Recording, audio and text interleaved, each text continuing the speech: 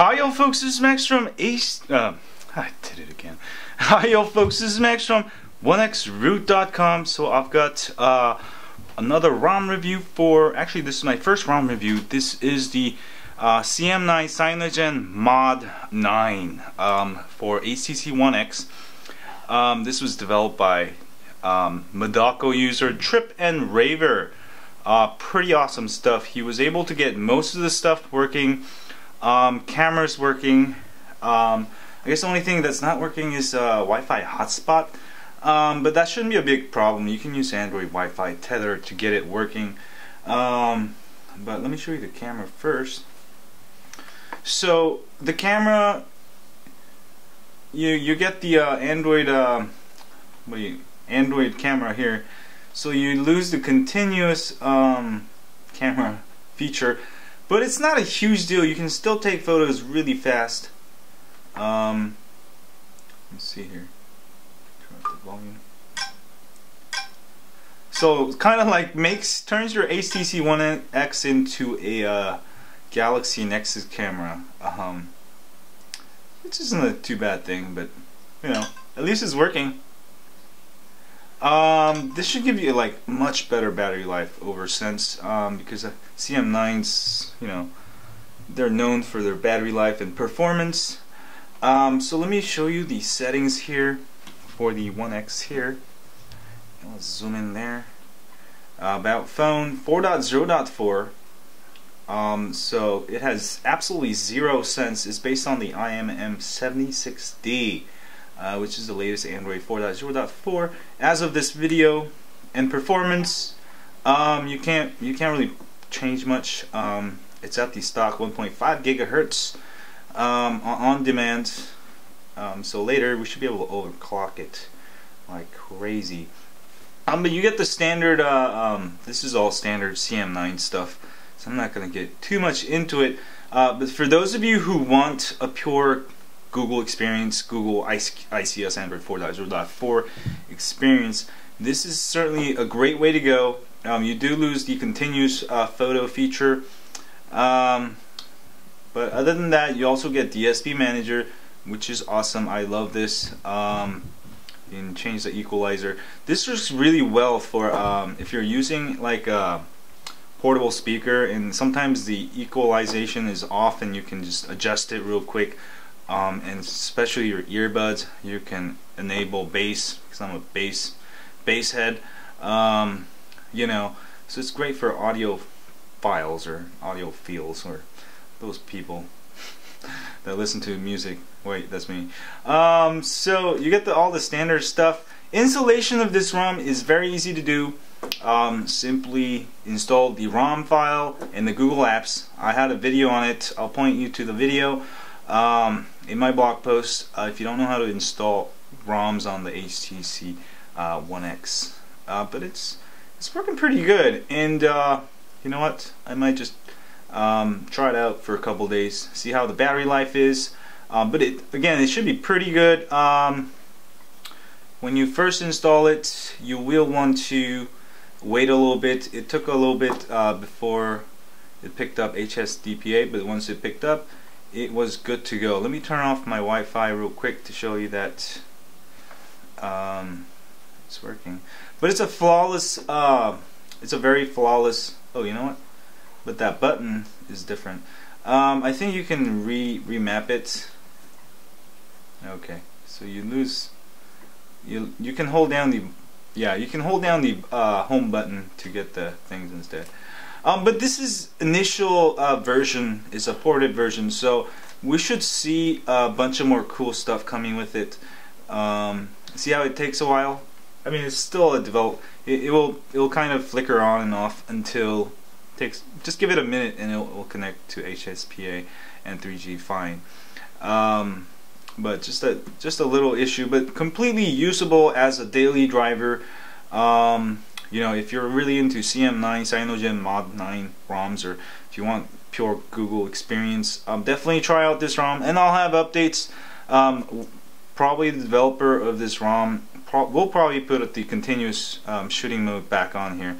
That would be really cool. That would make it super flawless. And again, the signal issues, It takes a while to actually pick up signal. It will pick up signal, just it takes a little bit. So you get the full CM9 experience. While that's going on, let me just tell you, if you have a One X series phone, don't forget to sign up for my email list at onexroot.com. I will try to update you once or twice a week with ROM of the week, tips, hacks, and more. I don't share your email with anyone else. And if you're on YouTube, don't forget to hit that like button for me, and subscribe button up here. That helps me a lot. If you have, thanks a lot, and share this with your friends on Twitter, Google Plus, or Facebook.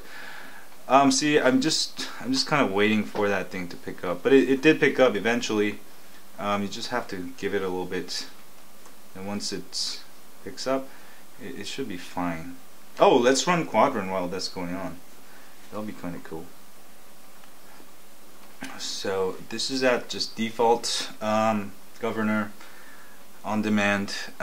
We should see actually an increase in performance with CM9. Just at least a slight amount. What was the, I think Quadrant scores for the Sense version is what was it? It was like 40. Yeah, it's around just below 5,000, I think. Yeah, for this phone. So let's see if the with the CM9 we can go above 5,000 here.